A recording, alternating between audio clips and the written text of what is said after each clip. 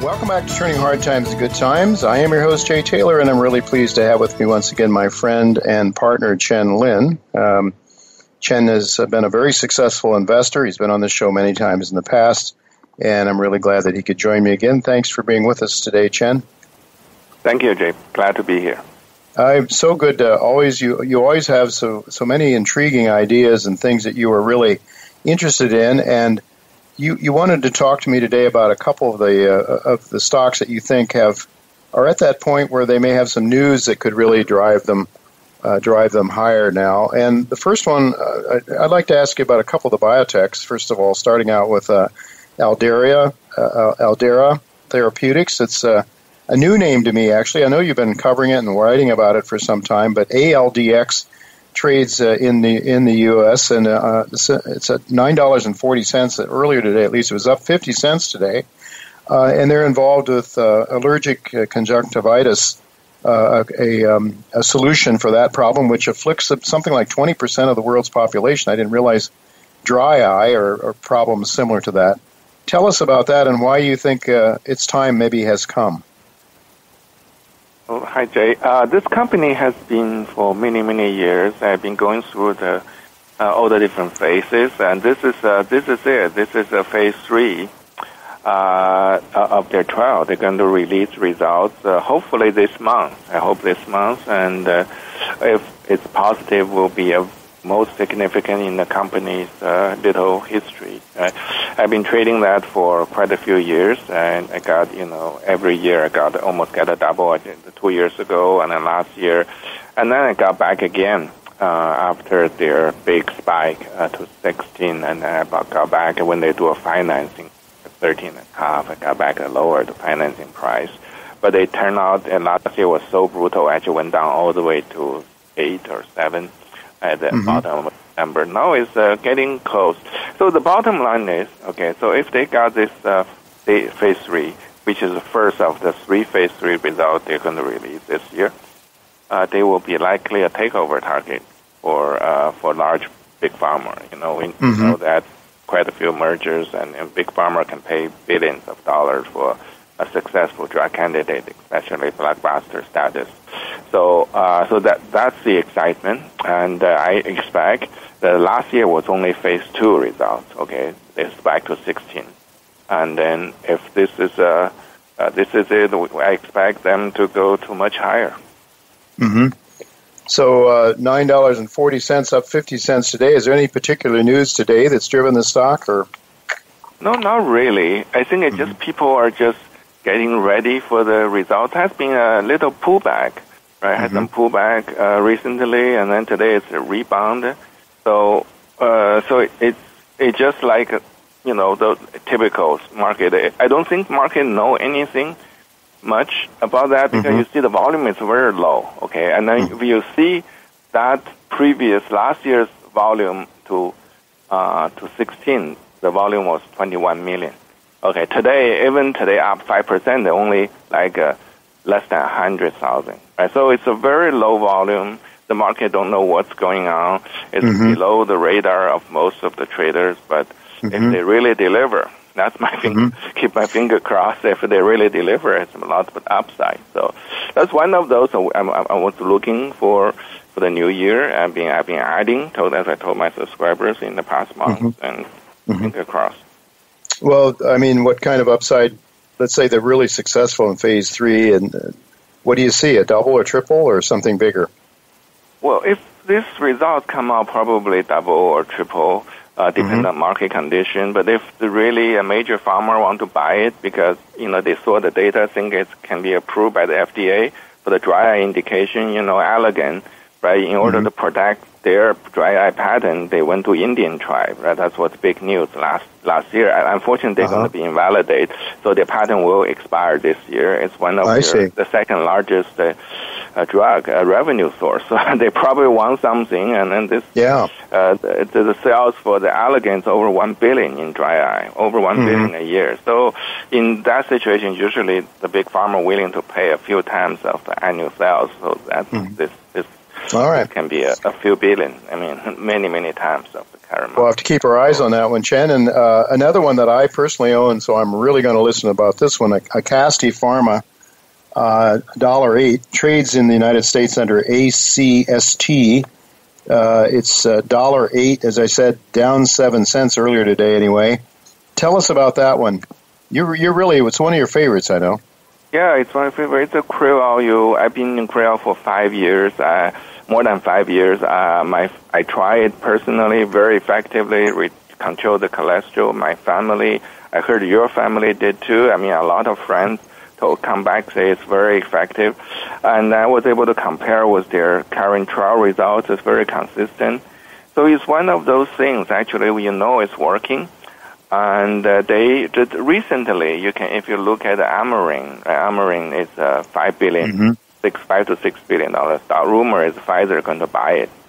Okay, so Pfizer has $10 billion war chest, so probably they buy it. So, but this one, a very tiny company, $100 million company, is going to be the key competitor to Amarin. So you think about the upside. If Amarin was, if they buy it, they have to pay a premium, right? $8-9 billion. And then this little company fully funded to phase 3. They have 2 phase 3 coming at the end of this year, before the end of one, likely in Q3, one likely in Q4. So you see the upside can be tremendous, right? So that's the key is just wait for the data, and then they will have a research report coming. My understanding is this month.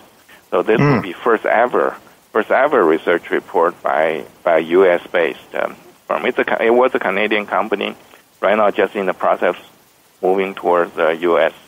More U.S.-based company, and with more U.S. investor.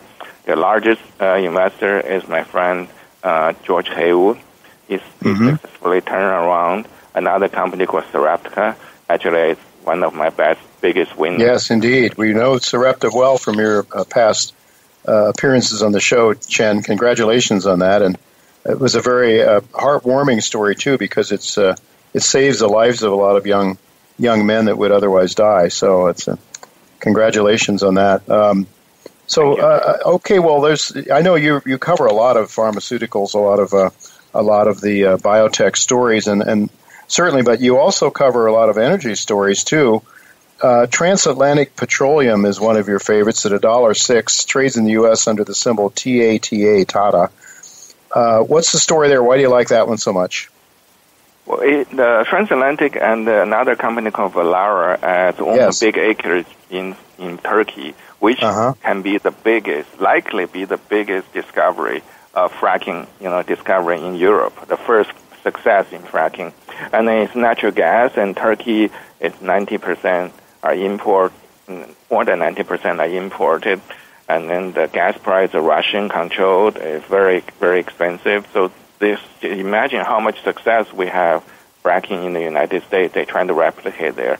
The initial results last year was pretty good, and then they're going to test with another well. The well is drilling.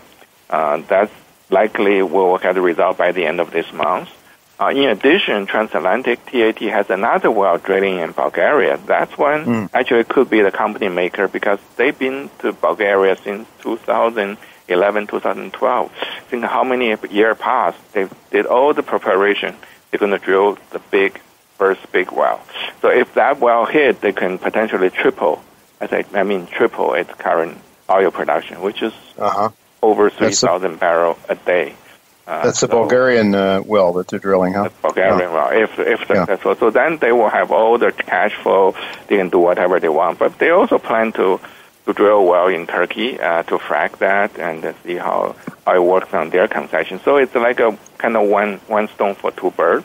Heavy insider purchase. You can see their chairman has been buying leftover, right? I mean, he bought all the share he could buy, just slightly below the current stock price, right? 103, now it's 102, 105, 106. So you get a very little downside and then a lot of upside. So I'm quite excited. Almost all of my energy stock has a huge catalyst. This is just immediate. Those two are immediate. I also have other Pioneer. I have, many others. Canonical and Carb Energy. They all have a catalyst, but later in the year. I'm quite excited. After brutal sell-off of oil price, last year, and this year we have a little bit stability in oil. And if my stock, my catalyst hit, will be very exciting. Most exciting year in energy stock. In energy. Very good. All right. Well, we'll keep an eye on those. And what you're saying is the catalyst is very near. For Valera Energy, by the way, it's symbol VLE.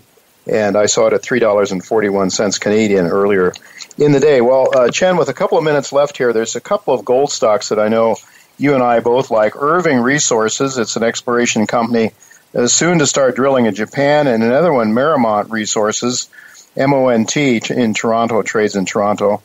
Talk to us quickly about those two stories.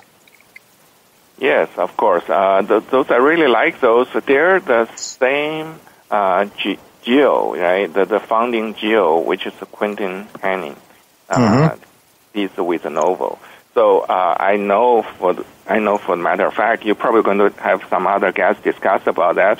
The founders of Novo are also in those two stocks, and they're very bullish of that. Remember how well Novo did in last year, right? Tenfold, more than tenfold.